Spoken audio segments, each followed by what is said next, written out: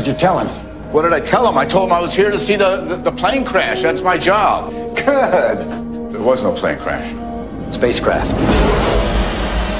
But that was a report about a possible encounter with an alien being. You want to come with me?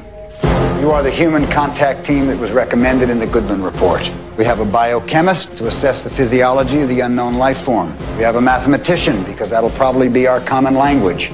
And we have an astrophysicist to locate its place in the cosmos. Try to relax. So you're saying that you have a fuselage from a spacecraft over a half a mile long that crashed into the ocean 300 years ago and it's completely intact? That's right. And the kicker is, something's still running inside. That's the heart of darkness. We go there. Is there heat coming off this thing, or is it just happy to see me? Anybody else wonder who the hell opened that door?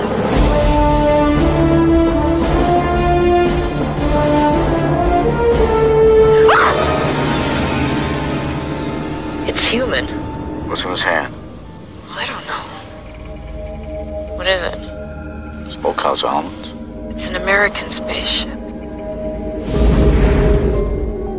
In the 8,000 years of recorded history, this is a first. You are now online with an alien intelligence. Its name is Jerry? He's happy. What happens if Jerry gets mad?